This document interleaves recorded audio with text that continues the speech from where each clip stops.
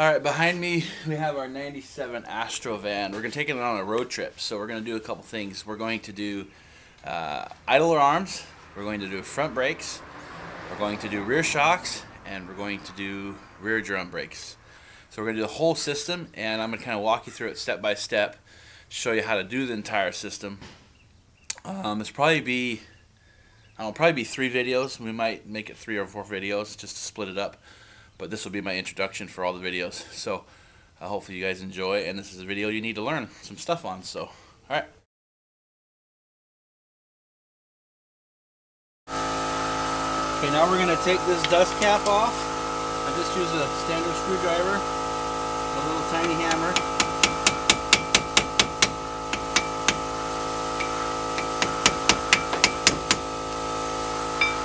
Turn it a little bit.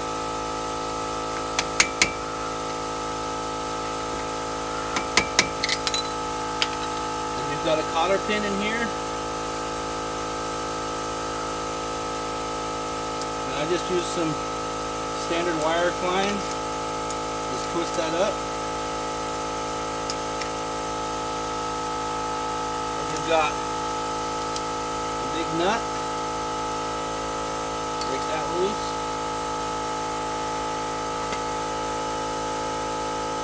And I will put this nut back on to remove the rear seal, and I'll show you how to do that in just a second here. So get it to where it's almost off, break it loose, pull your bearing out, then I will take this nut, put it back on. Hopefully you can hear me over the air compressor. Just get it on a couple threads, and this is what I actually use to remove the rear seal. So just to make sure it's threaded on, pull your rotor back to where it's catching on that, and pull it.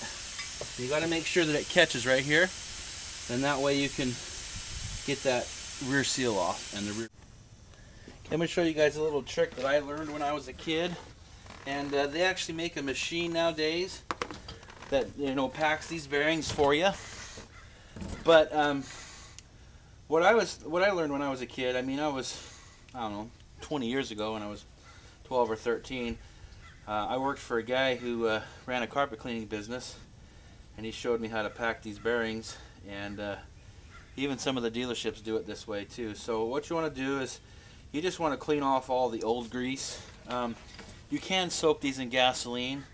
I don't recommend it just because gasoline's a little abrasive, but just try to get all of the old grease off the best that you can. And then what I like to do is always start with the inside one first, and I just use some basic wheel bearing grease. You can get that at any auto parts store. And then I just put this in the palm of my hand like this. I'll try to come up to the camera so you can see, and just use the palm of your hand as the actual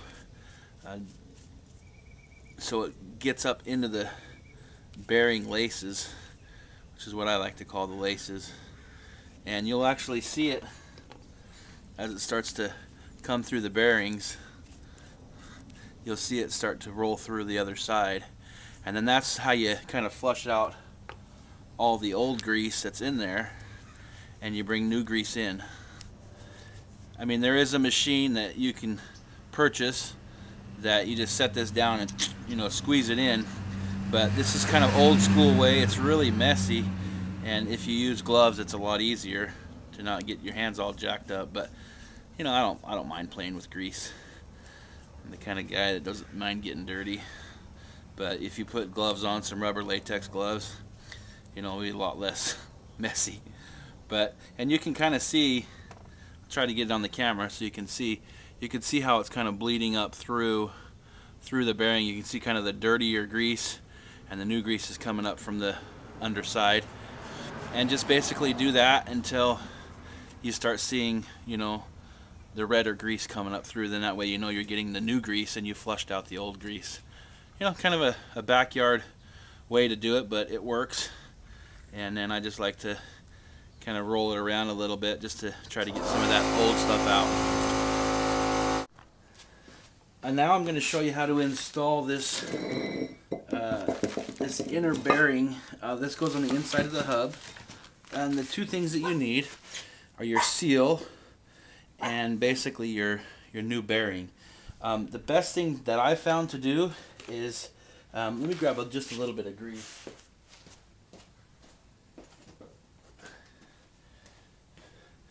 Since we've repacked the bearing, really all you need to do is just put a little bit of new wheel bearing grease on the inside, and just kind of a thin layer.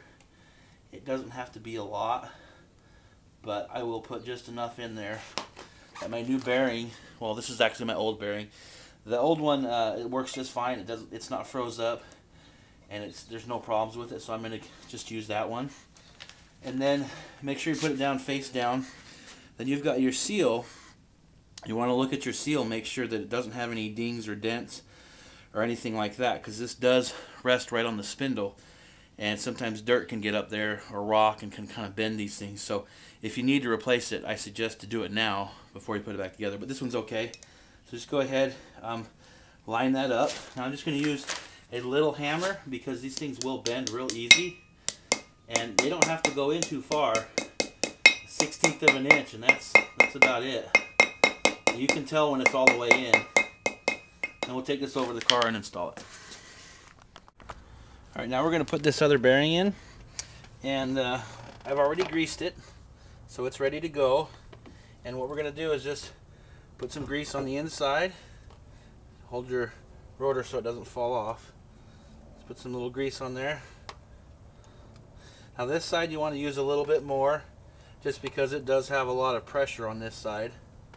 Then we're going to take our bearing, slide it in, make sure the rotor's all the way back, and then just kind of wiggle this in place and just give it a little bit of a spin. Then we're going to take our thrust plate and we're going to put that on. It's notched, so it only goes on one way. Then we're going to take our little nut. And all this is just done by hand. You don't need any tools, and you'll see what I mean here in just a couple minutes. Once you get this all the way on, I'll use my pliers just to do a quarter turn, but you don't want it to spin more than 2 revolutions. You want it snug, but you don't want it too tight. So that right there is plenty tight. Now I always like to spin it back and forth a couple times just so that grease can seat inside the bearings, and make sure that it doesn't wobble loose. And that's pretty much about all you have to do. Then we'll take, as long as this thing does a complete revolution, is fine. Some people will say half a revolution. A complete revolution is fine for me. And then you just take your cotter pin and find out where it needs to be, because this is notched out. I'll take some of the grease out so hopefully you can see. And then you just line up your hole wherever you need to get that cotter pin in there. And sometimes you have to back it off a little bit, but that's pretty much all you have to do. It's a good idea, just kind of going backwards here a little bit. It's a good idea to kind of see where your hole is, because sometimes they're in different spots. Each car has a little different. So see, the hole's right here. I was trying to put it in here. So just decide where your adjustment needs to be. Now we know that hole in the spindle is right there. So we want to make sure we snug it like it needs to be. And then we'll put our cotter pin in. And then you just bend that up, and that is completely done. That's all there is to it. It's adjusted, it's ready to go. We're going to go ahead and show you how to do the brake system now.